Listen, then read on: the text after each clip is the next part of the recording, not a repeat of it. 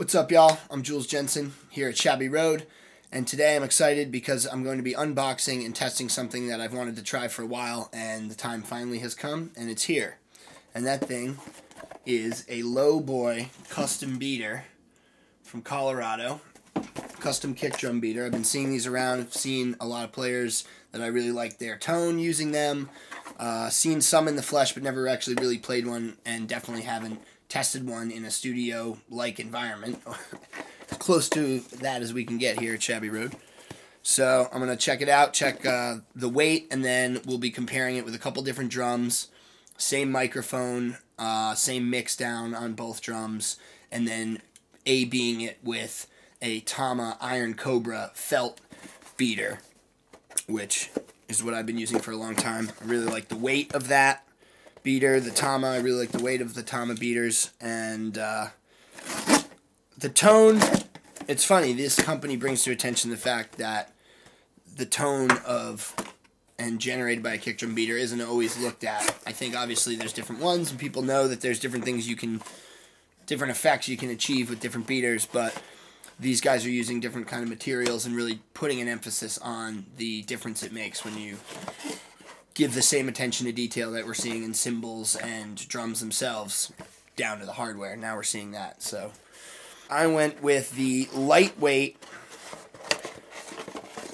Leather Daddy, aptly named, and that's because it's got a leather surface which makes contact with the drum as opposed to felt like we see on the Iron Cobra. This one's a little used, slightly worn down, but you know, close enough in weight to get an idea. And I will say, holding them both, the Iron Cobra is definitely heavier. Not by much, but it is. You can feel heavier in the top. I'm curious to see how that feels in comparison. Maybe I'll have to put a little weight right under this one just to bring it up to that same feel. But maybe the lighter feel will work. But pretty similar.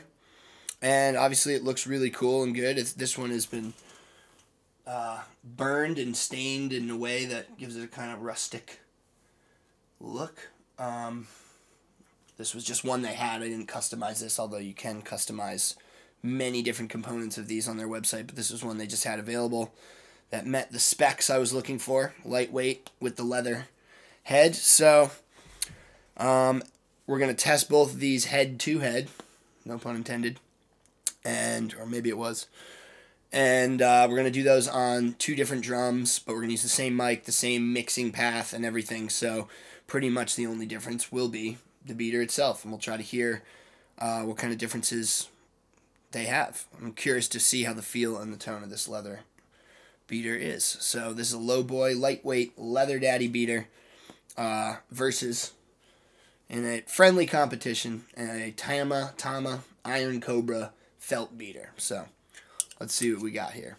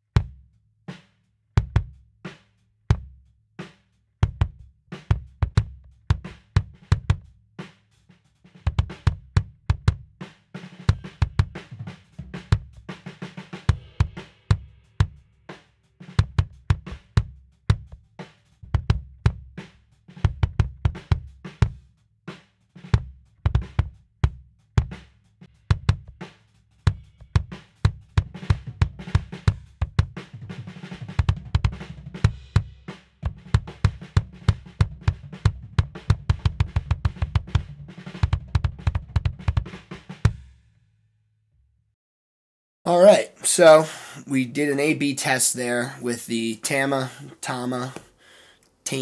however you want to say it, Iron Cobra felt beater versus the new Lowboy lightweight Leather Daddy beater. Initial reaction after playing it and then listening back, play-wise, it's definitely a little lighter, but doesn't feel like there's nothing there compared to the Iron Cobra beater. It definitely has enough bulk that it feels pretty comparable and maybe just gives you that little advantage in lighter weight speed, but still all the mechanics anyone who's been playing with one of the Iron Cobra beaters has developed over the years aren't going to be null and void or thrown off totally because of the weight difference. Also, just the general feel of it on the drum, it feels wider, it feels bigger, it feels like it's kind of absorbing the shock in a different way, if that makes sense. It's kind of more brittle, but in a good way, in that it doesn't feel too puffy. It really has like a nice attack, a nice transient there that feels really good when you're playing it, but still has a responsivity and bounce back of the felt as well. So that feels really good and felt nice speed-wise, and just general what it was giving back to me depending on the dynamics that I was putting into it. So that was cool. Recording-wise, it definitely sounds way better. There's no question about that. In my mind, it's more present. You're getting way more of a transient attack, especially when mixing drums. That's huge to really be able to see that point and see that moment to line things up and make sure it all is in phase and whatnot. So it's nice to just have that more pronounced and more prominent just at the, the baseline entry level of where the sound starts is cool. And, just more punchy, a little clickier. I think, the leather version of this Lowboy beater versus a felt version are obviously going to sound different. So felt versus felt would be cool. Lowboy, if you guys want to send me a felt lightweight beater to do that test, I'd be happy to make another video. But either way, it just has more presence, more attack, and just sounds more mixed right out of the box. Kind of more like the prog stuff or metal-y, kind of clickier kick drums, but without like the full-on wood beater clicky kick drum sound. Still has warmth and punch, but it's just bringing that out more. So cool when the gear you're playing starts mixing itself before you ever even record it. That's always a good feeling. So I'm definitely going to try these two on a different drum, and we'll check in with that. So we'll see you in a minute when we get the other drum out.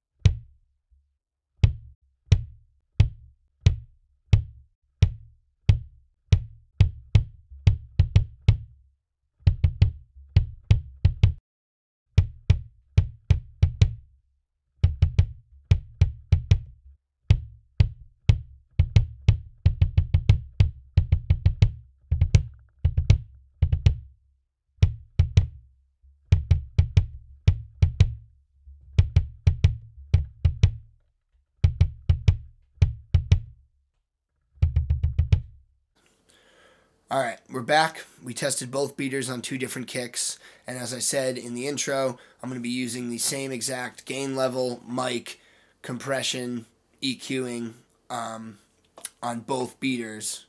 Each kick may be EQ'd differently per kick, but it'll be the same settings other than the beater will be the only variable. The same characteristics I felt carried over from the, both drums. Obviously both drums are different, but the difference between the two on both drums was clear. Even though I had a different effect on each one, it was prominent that the Lowboy had more attack, more punch, and just really was getting those transients across better than the felt beater, but still felt good and had the right articulation and still had dynamics. So I really like it. I'm excited to get a second one and try them on a double kick pedal, so I'll definitely put that up when I try that. And it was cool. I didn't realize at first there was a nice little magnet and a sticker. Magnet's a good look.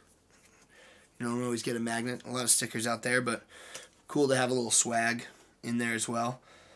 And overall, definitely eye-opening to try this thing. I've been wanting to try a Lowboy beater for a while. I'd love to try different ones. If you're hearing me, Lowboy. But it does... It's not hype. It's not just hype. It makes a difference. It feels different. And hopefully you saw from the demo, it sounds different. And it's a sound I think is going to translate better in my studio for the things that I'm doing to get that attack. And the difference that it makes is beneficial to the sound I'm going for. So hopefully you guys can try one yourself. Tell me what you think. Tell me what you thought about the different beaters and the different drums in the comment section. And please be sure to like and subscribe if you're digging what you see here. All right, thank you so much. I'm Jules Jensen here at Shabby Road. See you soon.